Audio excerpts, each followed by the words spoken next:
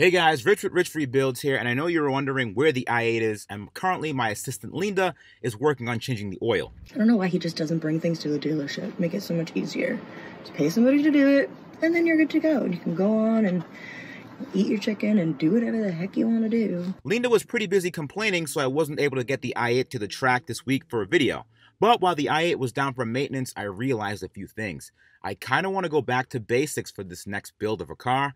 All the electronics on modern cars, the i8, the RS7, the Tesla, just cars that are so complicated, and even the Z06, which is pretty analog by today's standards, even that has traction control.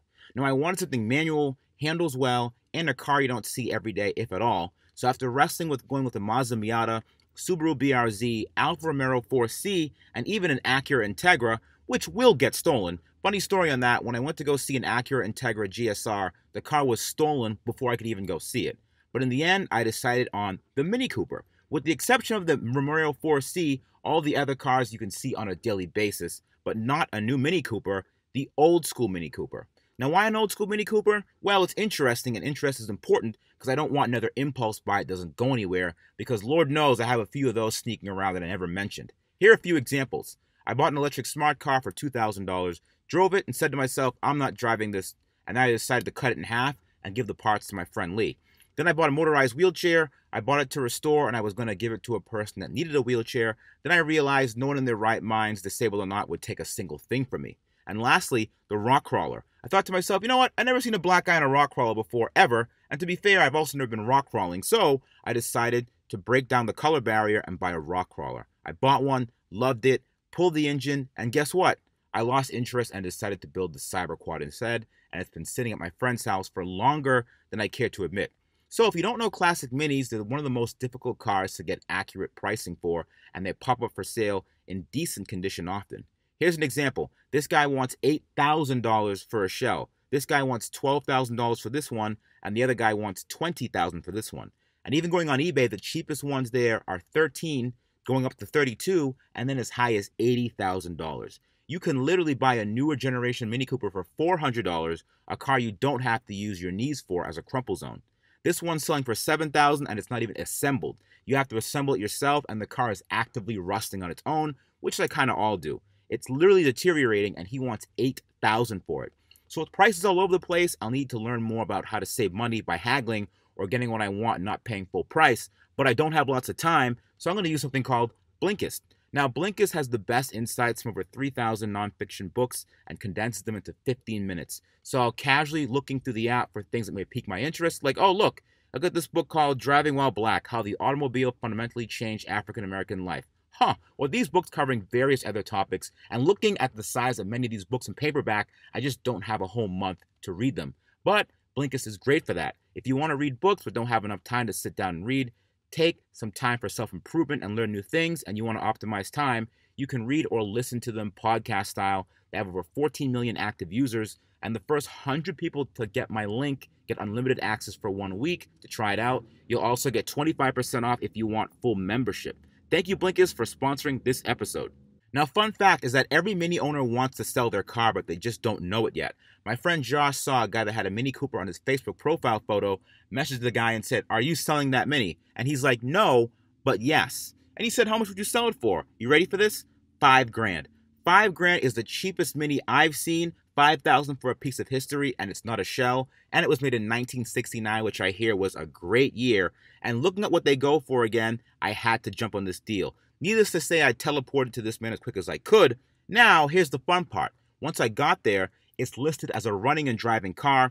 He tries to start it, and it wouldn't, and then he hit me with the, well, it ran when parked line. Now, the dilemma is that I knew I was there with my trailer, so I didn't have much choice, and quite frankly, I knew it was an $8,000 car all day long. So I handed the guy the cash, and I tried to get out of the Dodge. Tried to. You see, the guy that was selling his uncle's car, and his uncle showed up and wasn't happy that the car was being sold for such a low price, if at all. He actually showed up in his Mercedes and blocked me in, which was, in a word, awkward.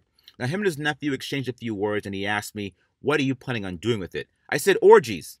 He didn't think it was funny, but thankfully I had already signed the bill of sale, and I was much stronger than both of them, so he backed his car away and let me go. And then when I got home, I realized I've never worked on a carbureted car before. I had to push it off the trailer because it wouldn't start, and the neighborhood kids had to help me push it around the driveway. So today, we're going to start the adventure of me showing you what I had to go through to get a 50-year-old car running. Surprise, motherfucker. Check it out. Oh no. How'd you pull this away from that dude? Baby. He was so angry. He was angry as hell, but we made it work. Wow. We made it work, baby. All right. Hey. Oh yeah. It's time. It's time. All right. Time. Pay the piper. Gotta pay the piper. Yeah. Oh, you got that Ridge, baby. You can have my Ridge wallet. Oh, the currency. What you got here? You got Canada, Mexico. You never know where you're gonna travel. What's this? What's that? Mexico, euros, Belize, Costa Rica. What the heck is that? You got a little monkey currency there? Costa Rica, man. Where have you been? Have you got regular money? Travel. I like that. All right. You know what? You keep these. I'm good with this. Take that real bread. Look how slim this wallet is. Oh, wow. Very nice. Money clip and everything. I like this. Yeah. This will do. All right. Thanks, man. Yeah, well. This is the inside of a modern Mini. As you can see, there's a lot of amenities here. There's a start-stop button.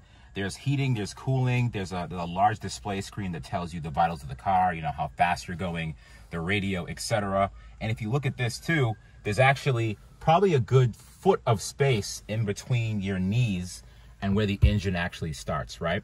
Not only that, but there's a really nice, comfortable steering wheel. There's fancy door locks. There's window switches. There's a lot of things on the inside of this car that kind of scream basic but luxurious in a way. Basic meaning there's not that many buttons, but luxurious meaning there's a lot of really nice chrome trim accents on here. And the car's safe. There's an airbag right here, and there's an airbag directly in front of you. There's airbags in the seats. There's a lot of safety measures in this car to make sure that you don't die in a car accident. The seats hold you firmly. You don't think you're going to fall out. There's a 6-speed manual transmission. This is overall what a modern Mini looks like. In the case of an accident, you know, you're safe, and this is Mini's take on what the classic Minis were. If you look at the doors too on the outside, between the edge of the door to the first piece of trim, there's about 10 inches of space from here to here. So the event of a side collision, this is all like a little crumple zone, and you actually have some protection before you actually get to the inside of the car. This Mini Cooper is a little bit different, unfortunately. If you look at the inside,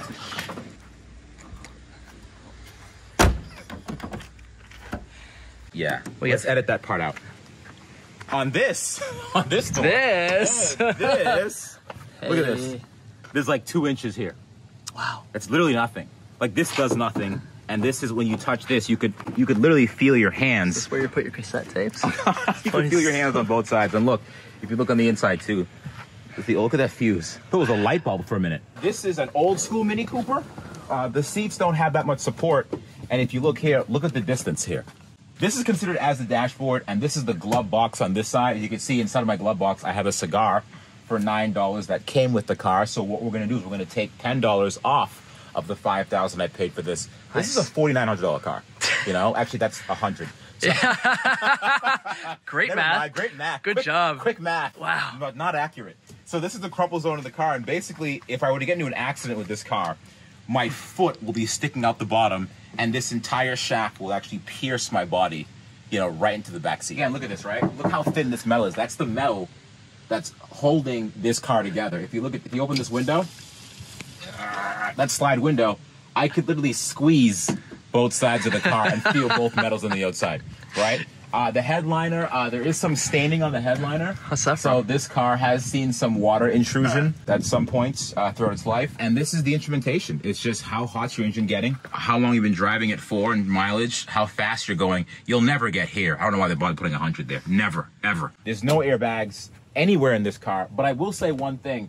Even though it's very small, it's surprisingly roomy on the inside. If you look in the back, there's a ton of room back there. You know, look at that. So much room for activities. Don't mind this. This is part of the door trim panel. Nice. This is very wet and moldy, but whatever. It's also in backwards. So nice. I think actually no. Far better. Very nice. Much better. Very nice. But in the back seat, this is actually a pretty large back seat. You could fit 2 adults back here. I like this. This is a good purchase for sure. What is not to like? Oh, you're gonna love this. It's so charming. Look at me in this thing. It's so charming. Check me out. Check me out.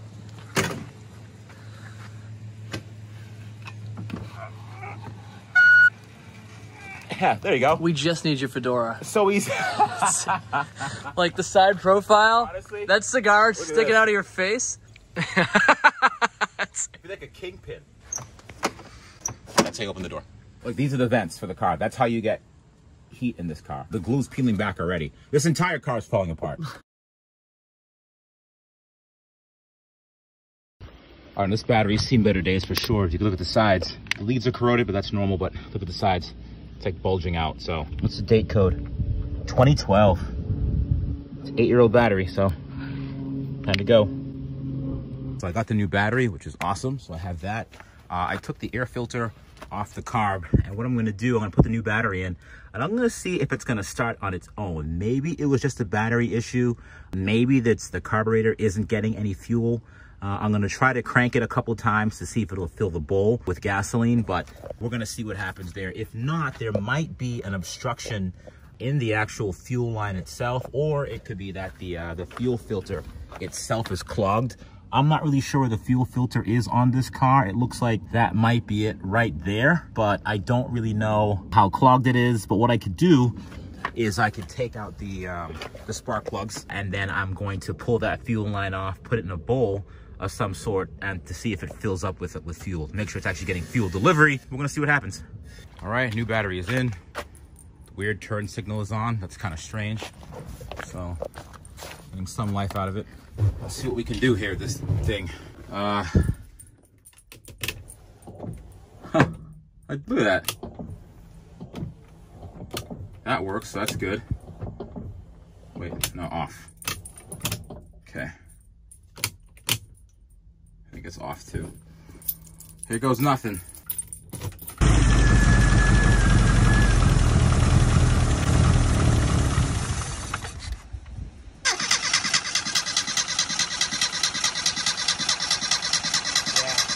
Shellac.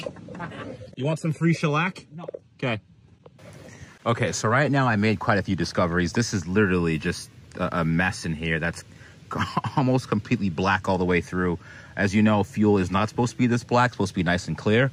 So it actually makes sense when we were dumping clean and fresh fuel into the car would stay running for about 10 to 15 seconds or so, and then all of a sudden it would die. I'm glad I was able to rule out the fact that it wasn't the actual mechanical fuel pump. And what I've learned about this car is that it has a mechanical fuel pump, meaning there's an actual lever that connects to the crank. So whenever the crank spins, it actuates a pump that goes up and down that pumps the fuel from the tank into the carburetor. So I learned that as well. Now I jacked the rear of the car up, and what I found is, geez, it's amazing. There's probably so much just crappy fuel in there. I got to figure out how to get that tank out. You know, what do I want to do? Do I want to siphon it out? Do I want to remove it and clean the whole tank? I'm not really sure.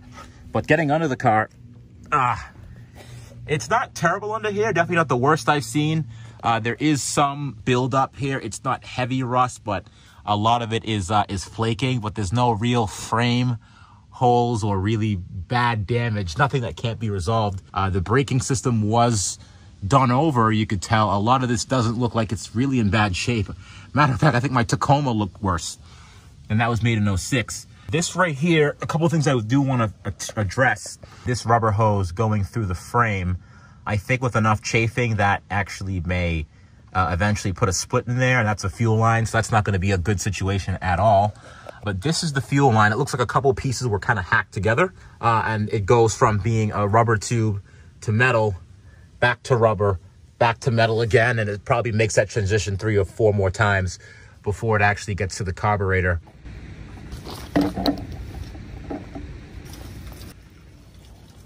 It's all brown. It's like varnish. Literally brown. Okay, so now that I have most of the gas out, I'm noticing, look at this. Look at all of those deposits inside the tank. So I definitely have to pull this tank, actually take out the level sender and see what's going on inside of it. If there's rust and corrosion buildup, I don't really want that to get contaminated with the new gas either.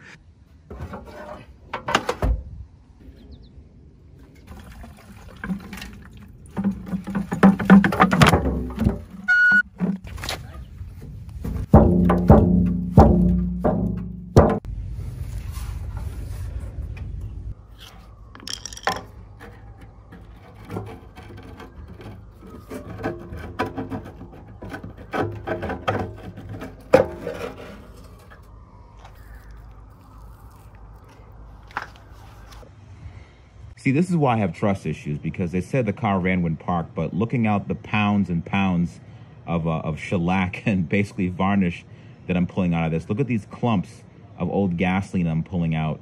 I think that this might have been clogging the fuel line and causing a lot of rust build up in the tank, so because gas wasn't allowed to move in and out of the tank properly, and it just creates this huge nightmare. So now that I'm pulling it out, the next step I'm going to do is clean the inside of the tank and get some fresh gas in there.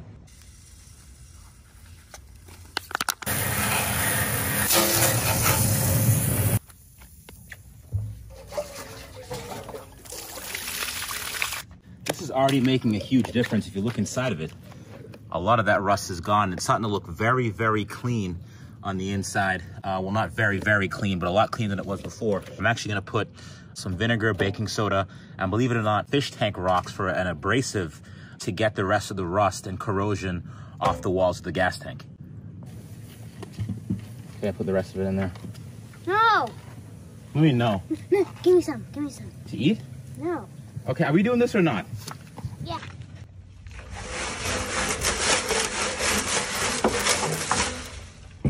All right, and this is the final product of the gas tank. If you look inside, it's actually really, really clean inside there. There's no rust whatsoever. I'll tell you, that vinegar did a really great job of cleaning out that tank, but it's completely stripped on the inside. I know it's kind of hard to tell. I'll try to get a better angle of it, but look at that. That's just the leftover rust residue. It cleaned a lot of that out. I'm gonna get a small little scraper and get the rest of that out, but if you look at it, look at that, you could actually see the metal now. Before that was just brown, it was flaking everywhere. And remember, I still have the leftover rust that was in there.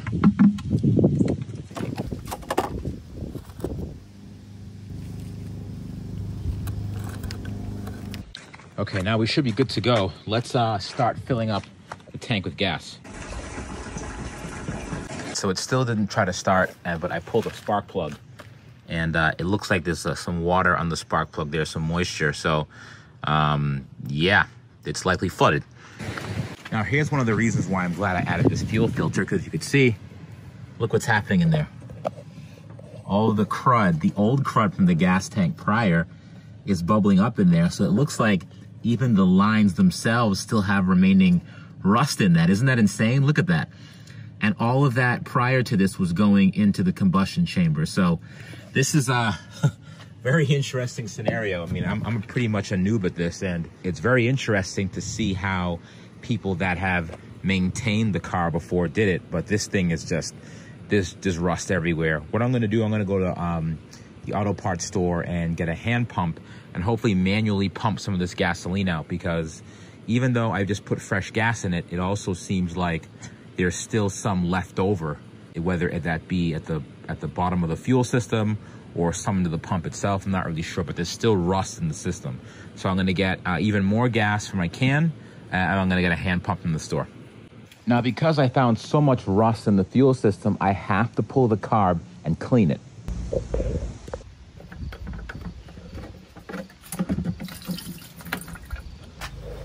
All right, so I pulled the carburetor. Man, there's still a lot of rust and dirt in there too. They say this was rebuilt. I don't know if that's true. This doesn't really seem like it's been rebuilt or cleaned. There's still a lot of gunk and dirt in there. I don't really know what's going on with this car, but this looks pretty precise and a little complicated. What I want to do is I want to take the cover off, and I want to check out the actual what's going on in the bowl in here, and this float where the gasoline kind of hangs out. So we're gonna check that out, and I'm gonna take this cover off and see what that's like.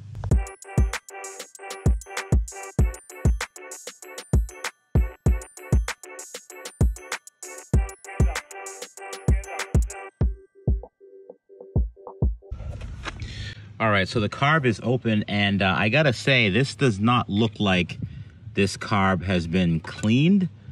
They claim that it was. To me, this looks like it hasn't been cleaned. I don't think that's true in the least bit. What I'm gonna do is I'm gonna do a very basic tightening up. Look at this, it wasn't even touching the floor fully. Look at that. Wow, that's amazing. This is shockingly bad, actually. So I'm gonna go with it. Look at that, there's like sludge built up there for I don't even know how long. that was there for. But that carb was definitely not cleaned. So I'm gonna take a nice little spray bottle, get this nice and clean, and hopefully that takes care of it.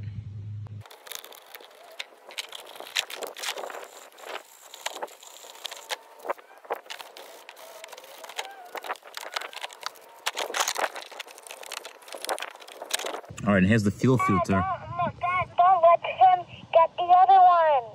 He's gonna steal it. Don't let him. Don't let him. All right, that was kind of weird, but either way, what I have to do now is I have to put these parts in ultrasonic cleaner and get them extra clean before I reinstall them back into the car. Back on.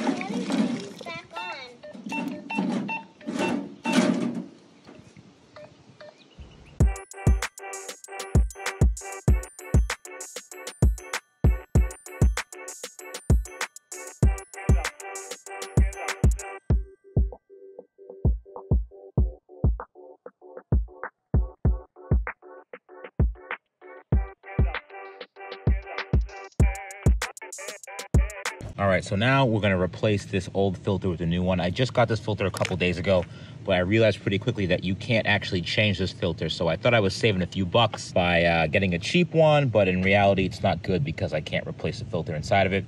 And I didn't get lotion for my ashy hands. These are working man's hands again, but I did get this filter.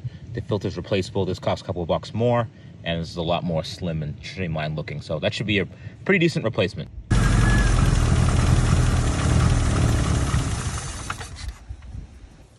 Okay, so I started it up, and then all of a sudden, I got the leak of death. I was starting to get fuel dripping from the bottom. So, at this one point, one part of the fuel system I didn't check, it was the fuel pump itself. And this is a mechanical fuel pump.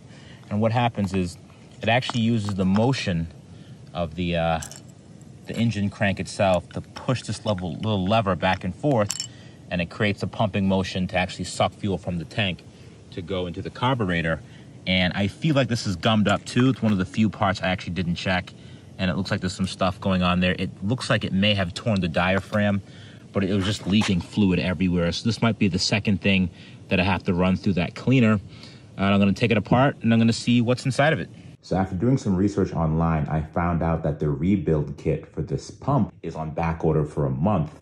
And the pump itself is also on back order for a month. I can actually see where it's leaking out of the diaphragm right now. The second option is converting to an electronic fuel pump, but I don't think I wanted to jump in that just yet. I'm gonna stick with this mechanical one for a while and see what happens when I install the new one. Here we are, God knows how much longer later, waiting for this thing to come in. I'll tell you right now, even though parts are relatively inexpensive, they take forever to ship. Got this from a company that's stateside, and this part was $160 with shipping, I think. And then what I did, I actually have a second one that I got from my friend Alex in the UK. The guy does a lot of the BMW tuning for me. He got me the same part for $29. So it goes to show you what the markup difference is. And I actually got the part in London quicker than I got this one. Yeah, it doesn't make any sense. I don't know. So this, what's the meaning of this? How do we have extra? All right, this is for the old No, pump. no, I know that, but what's... how do we have all these washers left over? I don't know. I literally cannot answer this question. I can't. There are so many people that are just dying right now to share their wealth of information to me, like how I'm doing everything wrong. Oh, absolutely. Trillions of people. Trillions. If not more. Ah, shoot. What do you think? Yay or nay? This thing hasn't run in I don't know how long.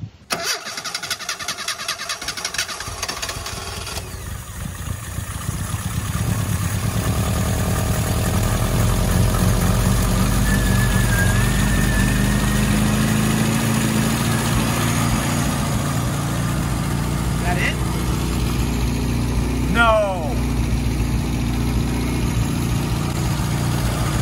That's it, baby. So how's the fuel doing, though? I don't see the...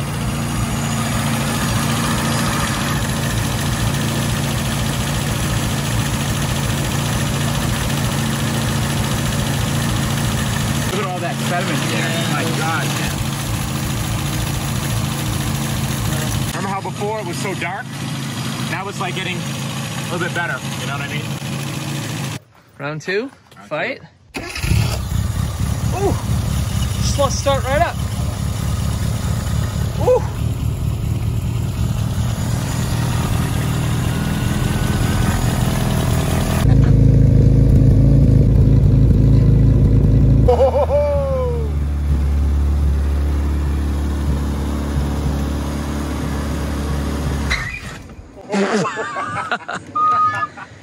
I was not in neutral.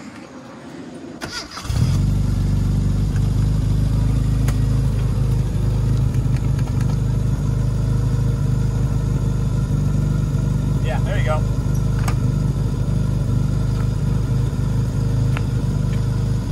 Big man, little car.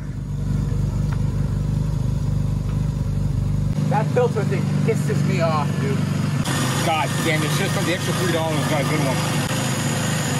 All right, go for a quick blast. Yeah. Hop in first and we'll...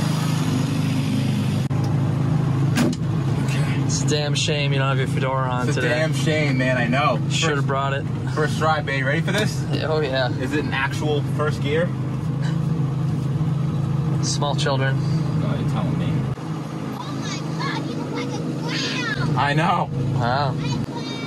Hi, clown. I'm already having a good time in this. Yep.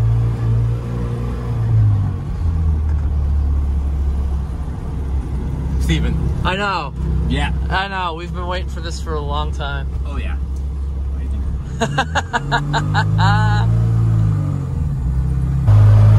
Yep.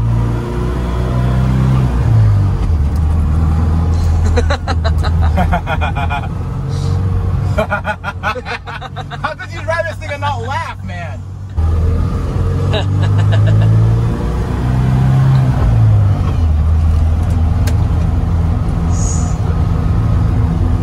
Yeah, I could do this. Oh, hell I could yeah. do this. This is the Sunday driver, man.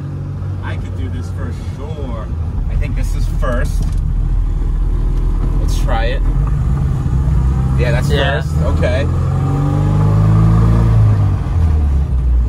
How was that pull That's on the second. seat for second? Yeah, how is that? That's weird. The Yeah. third is weird.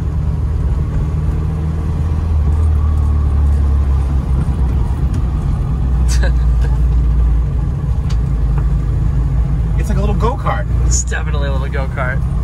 It's fantastic. Yeah, I can do this. I could definitely do this. all day. Anita, we gotta go for a cruise in this thing, Anita. Like, Yes. once I register it, like, probably tomorrow. Immediately. It's about the RV's closed already. I know. Otherwise, we'd be there. Awesome.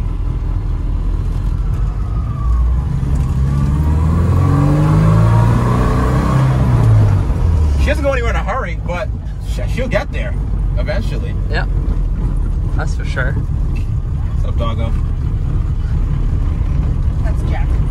Oh, that's wait, who's Jack? Who's Jack? Very regal.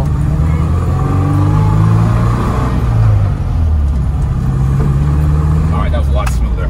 You got to think this car hasn't been driven in Nope. how many years again? We don't know. Completely unknown.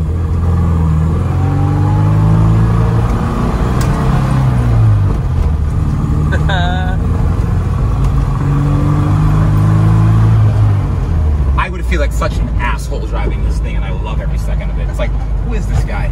Well, boys and girls, I hope you enjoyed this episode. I'm not 100% sure on what to do with this car yet, but I wanted to get it running to see if I'd even enjoy the driving experience. Not sure if I want to go to electric or do something else crazy or leave it as is.